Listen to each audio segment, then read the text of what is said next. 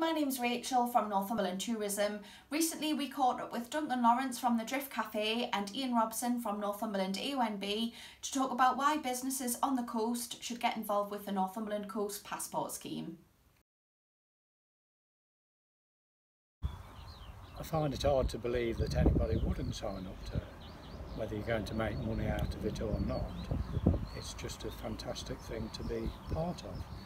For the future of the coast path and the future of Northumberland tourism, as it gets more and more popular in the county.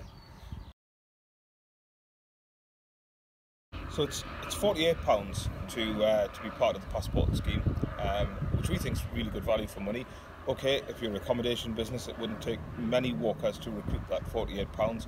If you're a retail business or a cafe, walkers coming through the door, it doesn't take a lot of walkers to even get that much money back. But it's not just about the £48, is it, Duncan? It's more about supporting the Northumberland Coast Path as a tourism product.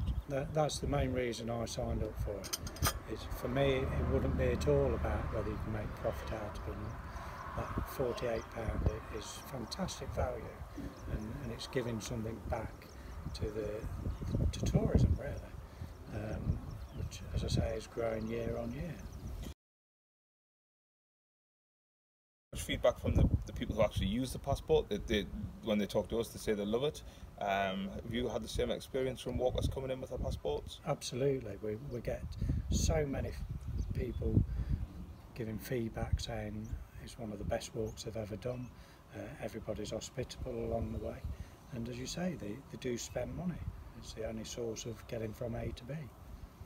And one of the things of the passport, the ideas of the passport was it's that memory. So, you know, when they get home in 6 weeks' time, they look at their passport and they see the Drift Cafe stamp in their passport and they go, I remember we stopped there, that's where we had the cake and the coffee on our first morning as we left Cresswell, and that set us up for the day. And you know, those memories are in that passport. That's definitely the case, and you also get repeat business out of it.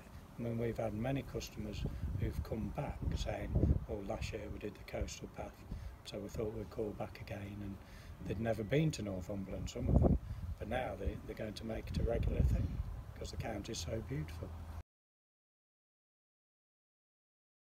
Thanks for watching. If you're a business on the Northumberland coast and would like to get involved with the scheme, please get in touch.